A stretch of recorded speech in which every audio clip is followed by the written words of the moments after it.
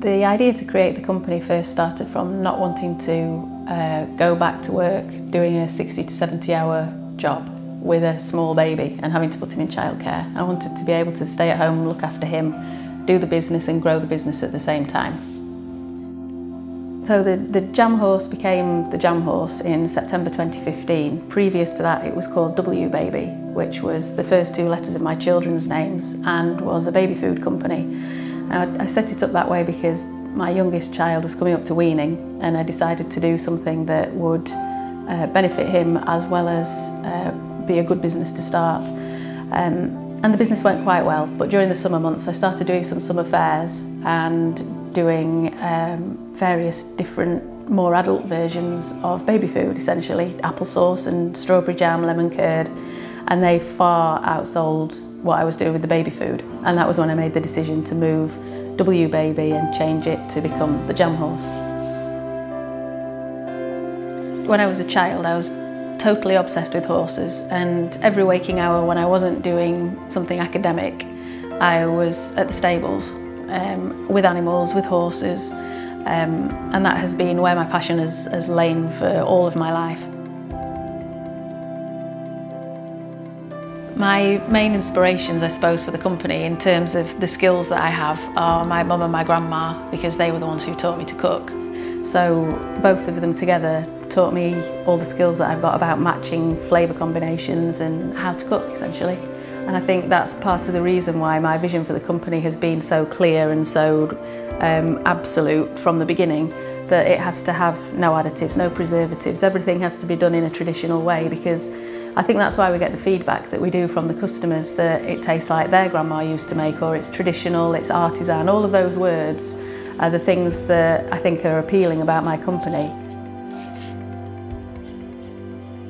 In July 2017 we moved from a domestic kitchen into a commercial kitchen, which totally changed the way in which I worked, because it's a very different environment and it's much easier to cook in a commercial kitchen because you've got a bigger area and you don't have the constraints that you've got at home. So I use one table for preparation, one table for jarring, and there are several different processes that you go through when you're producing. So you bring the deliveries in of all the produce,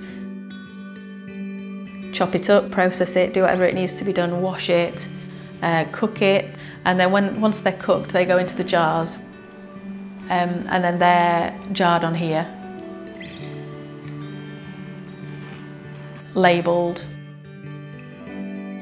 date stamped, and then they go in the back into storage ready to be ordered.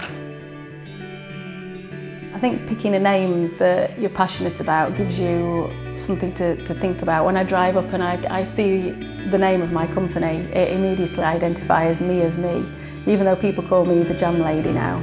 For me, because I see a horse every day, it's bringing my main passion into what I do every day.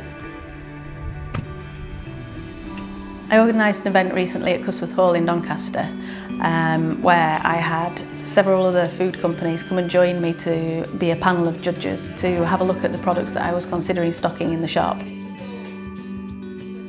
We invited the people who we were interested in stocking to either come to the event and pitch directly to us or to send their products in. So that we could score, grade and evaluate and decide what was going to go into the shop, with the following day having the general public coming in and trying and seeing if they had a differing opinion to us.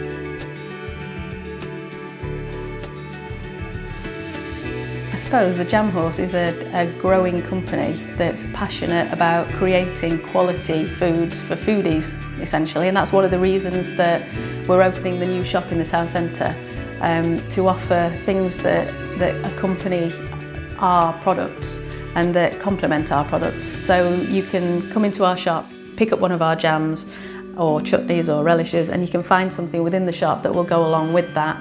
And that's what I'd like to do. I'd like to create a shop where people can have a one-stop shop to come and get all their foodie delights.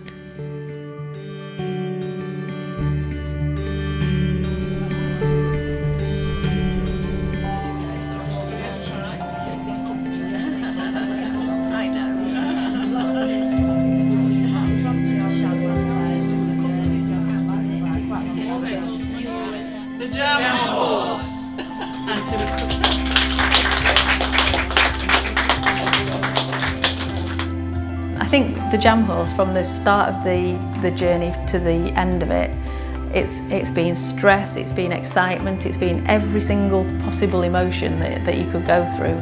But I would do it all again, I think. And I think there is the possibility that in a few years' time, when this is where I want it to be, there's every possibility that I might throw myself in the deep end and do it again.